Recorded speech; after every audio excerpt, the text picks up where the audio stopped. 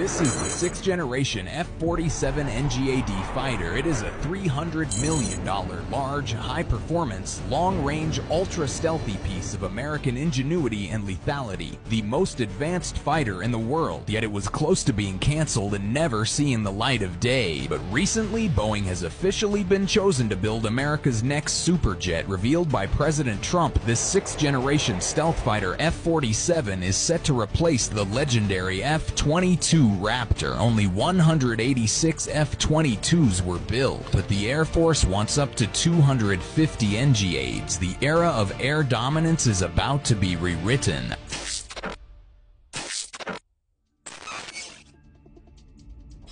The development of the NGAD fighter is expected to cost around $20 billion, and that's only for research and development. Building the final products, while the fighters themselves, is expected to cost $300 million per fighter. The total cost for 100 fighters would be roughly $30 billion. That's a total of $50 billion, including the development costs. And of course, the Air Force could aim for more than 100 fighter units, which could easily mean more billions to spend. Before committing the GDPs of entire states to one fighter, the Air Force needed to be sure that it needed said fighter in the first place, especially since new technologies were making other approaches to air dominance possible. Unmanned aerial vehicles, UAVs for one, have been taking the spotlight in recent years. They're relatively cheap, highly lethal, available in an instant, and ready to swarm in large numbers. They've been more than decisive in the Russia-Ukraine war and have taken the interest of even China, which has been building an entire army of them. Another likely option was a general change of mentality in the U.S. Air Force from an agile attacking force to one that stays a great distance away and launches long-range ammunition at the enemy. The new $700 million B-21 Raider, the most advanced bomber in history, could make this possible. Armed with weapons that can take out targets the bomber can't even see, ultra-long-range attacks would be a breeze.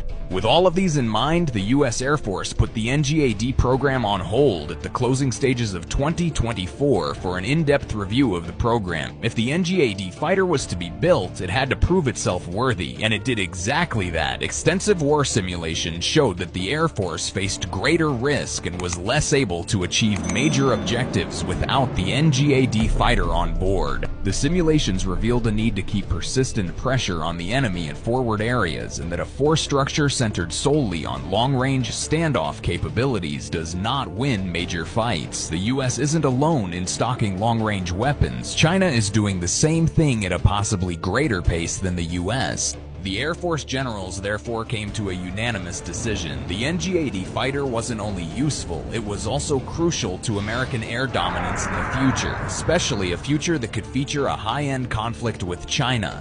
China's air capabilities are growing at an incredible pace. While the U.S. debated on whether or not to forge ahead with the NGAD fighter, two new next-generation Chinese aircraft were spotted in the sky a few months ago on December 26, 2024. These tailless aircraft, they looked impressive, they looked soon to be ready, and perhaps most importantly, they looked like the greatest threat of the NGAD fighter. The emergence of the two advanced tailless tactical combat aircraft from China sent shockwaves around the globe and got everyone, military and civilian, talking. Exactly what role these aircraft are intended to fulfill isn't perfectly clear yet. However, the U.S. Air Force has been crystal clear that they're very likely for air superiority purposes. They could therefore